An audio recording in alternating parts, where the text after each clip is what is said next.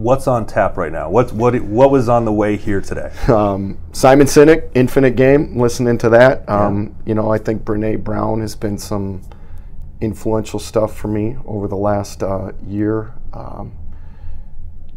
Culture Code and Talent Code have been helpful at this. It's kind of funny how sometimes the books show up for you at the time you need them in life. And I think those have kind of happened for me from that standpoint. I'm constantly trying to find good TED Talks. I found that, our players seem to respond better to shorter videos or TED Talks or shorter podcasts. It's a lot different than, here, I want you to read this book. Well, great. They're not probably going to read this book. Some of them do.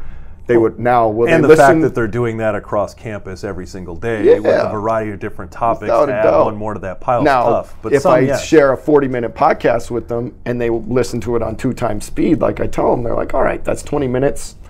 I can invest 20 minutes into that. And so it's trying to find those things that can influence them and help them. How do you also, and I know the answer is lead by example in some ways, how do you also lead your coaches to making sure that, as you said, they're an extension of you? How do you make sure that they're growing as coaches each and every day? Yeah, I think it's the same thing. It's sharing podcasts with them. It's trying to help them connect. Here's a decision we made that was maybe difficult. Here's the input that I got from everybody. Here's how I distilled it. And ultimately, sometimes it's a group decision. It's easy. Sometimes, I'm the tiebreaker and I got to make the decision, but kind of explaining then, okay, here's why. Here's what I was thinking. Here's the angle I'm coming at it with. We try and do a lot of joint decision making, even when we come in there and go, hey, here's what I'm thinking. Here's why I'm thinking it.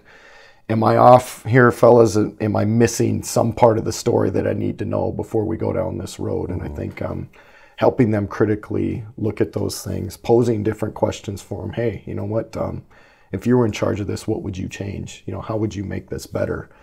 Because I don't have all the answers. I mean, most of the answers that I get are coming from somebody else, out there as a player or as a staff member. And I'm just trying to find the right ones or sort through common themes. Yeah, how do you do that? Like, because I know you consume a ton. How do you boil that massive consumption down to applicable tidbits to relate to every day? Even just within our staff is,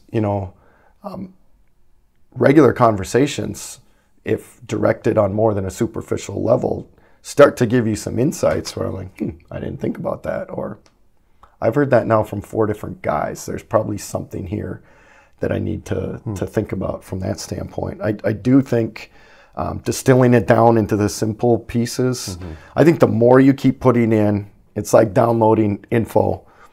At some point, it starts to change how you think, and you're able to distill an answer back.